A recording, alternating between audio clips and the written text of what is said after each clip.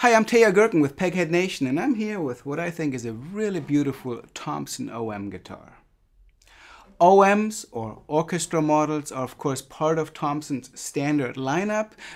We've had the chance to check out a few of them in various variations here on Peghead Nation. They've all been fabulous guitars. This one's no exception. I think this is a really gorgeous guitar, both in its appearance and its sound. So let's take a closer look. So as you can probably tell, this guitar essentially adheres to the standard OM platform, which of course means a 14 fret triple O body, a long scale, in this case 25.4 inches, so very traditional, 1 3/4 inch nut width, and relatively wide string spacing at the saddle. In this case, it's 2 5/16 inches. So that is essentially what makes an OM, those dimensions. And of course, there are lots of variations on that, both in terms of the sort of details on the specs and especially the woods that are used. And in the case of this guitar, Thompson chose a gorgeous Lutz spruce top, and Lutz spruce is something that we don't see too often. Lutz is a hybrid spruce between Engelmann and Sitka, and has some very distinct coloring. Grain is almost wide enough here to almost give the appearance of Adirondack spruce, but the coloring is very different. And of course, Lutz does have its own sonic qualities. Engelmann is often thought of as being very lightweight and very responsive. And Sitka is of course the most commonly used spruce on guitars, and I think it shows through in this guitar. It has a beautiful response, super resonant, and just a great choice, and great to see Thompson kind of branching out from the Adirondack that they're using most of the time. I think this is a gorgeous top, and really some nice character, some nice cross grain in there. Love the coloring in here, just a really gorgeous piece of wood. On the back and sides, Thompson chose granadillo for this, and granadillo is a Central American rosewood type wood. It's sometimes known as Mexican rosewood, even though for the most part it does come from Central America, not Mexico. This is just a really stunning set of wood. I love the lighter sapwood in the center of this particular back set. Some beautiful figure, almost a little flame in this back, just really nice, a bit lighter in color than many rosewoods. Really stunning wood. Same on the sides, we see a little bit of figure in there, and it's combined with maple binding. There's a maple heel cap and a maple strip in the end here by the end block. So really just a stunningly gorgeous set of wood without being overly flashy. I really like this. And I mentioned the maple binding, and that once again sort of brings me to something that I've always really liked about Thompson guitars, is that there's so much respect for the tradition that say a vintage OM would have in terms of its appointments, but with just a few tweaks that really give it a very unique appearance, and kind of makes it a modern custom guitar. In this case, we have traditional herringbone all around the top, but again, it's paired with flame maple binding rather than black or white binding.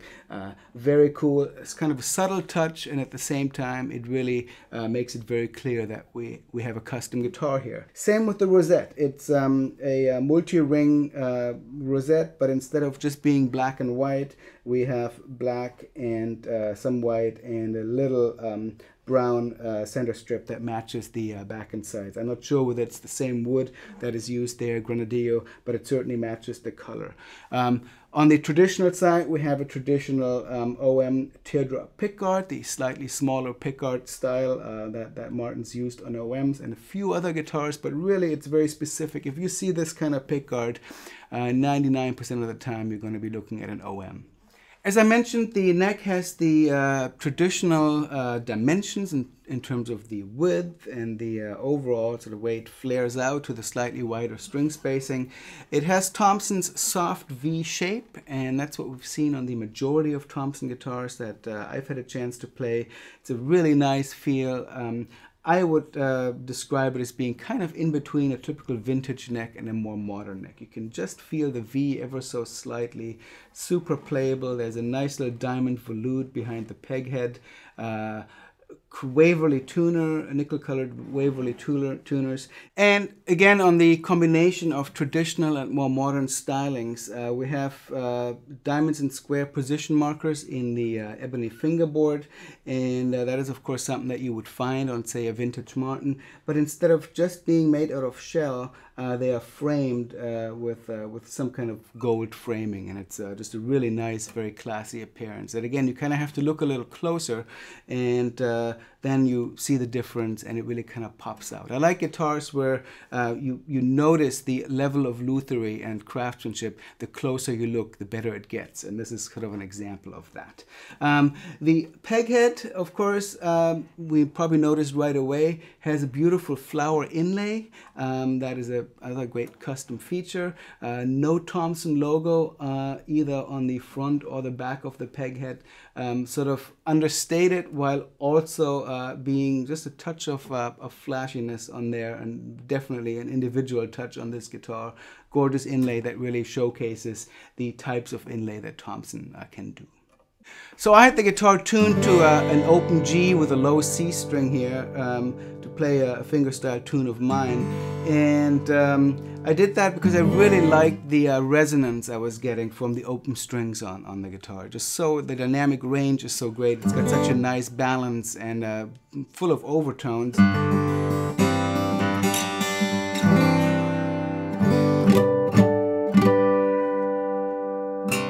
Holds that low C very well, which is typical for an OM with a long scale and sort of the ability to really reproduce some low end on this. Of course, the guitar has scalloped vintage style pre-war bracing, and the bracing is made from Adirondack spruce on the guitar, which is perhaps why you get this extended headroom that you wouldn't always find on an OM. But let me also tune the guitar to standard tuning and show you what it sounds like, both played fingerstyle and with a pick. So I'll start out playing a few chords on the guitar using a pick.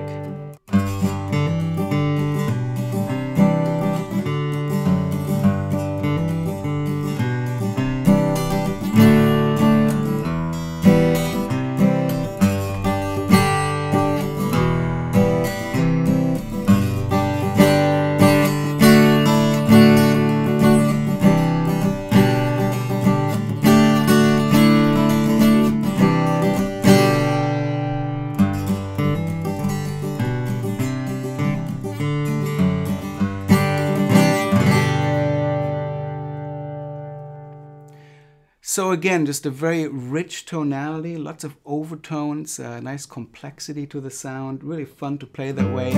Would work well for accompanying a vocalist or any kind of accompaniment situation.